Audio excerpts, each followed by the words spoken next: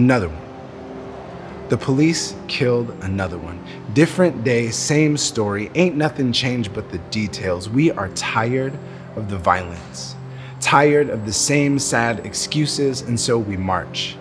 We march, we shout, wield our words demanding justice. Still, nothing changes. Nobody listens. Politicians hide in their offices. Stone-faced troopers block our path. Police, protecting property instead of people, stand in front of emptied buildings. Dark and boarded windows look out over our demonstrations.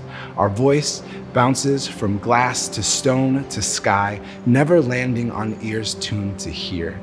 Those who fancy themselves respectable tell us, go home, vote. Those with power feign interest, tell us to wait for the right time to hope. Y'all are listening, but you don't hear us. If riot is the language of the unheard, graffiti is our art.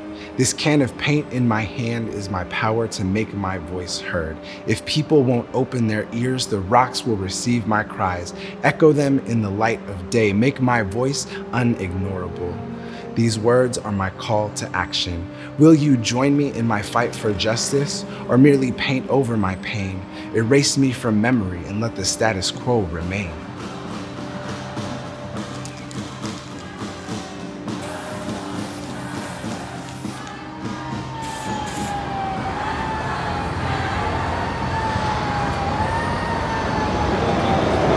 We walk into work, see your words scrawled across our wall, and we weep. Tears we cannot stop stream sorrow and anger down our cheeks, not because our building is profane. On the contrary, we weep because of your pain.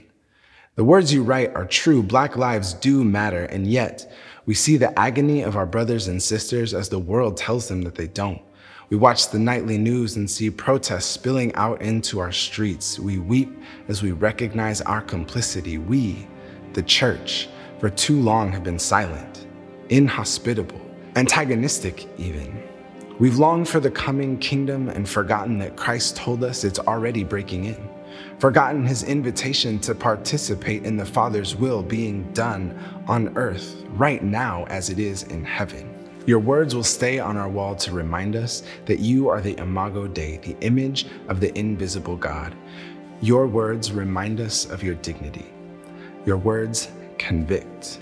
Remind us that grace pulls us from death to life, makes us agents of beauty in a broken place. May we work to see the humanity of the other, to turn strangers into friends, to seek justice for our neighbors. May we work to see the kingdom come.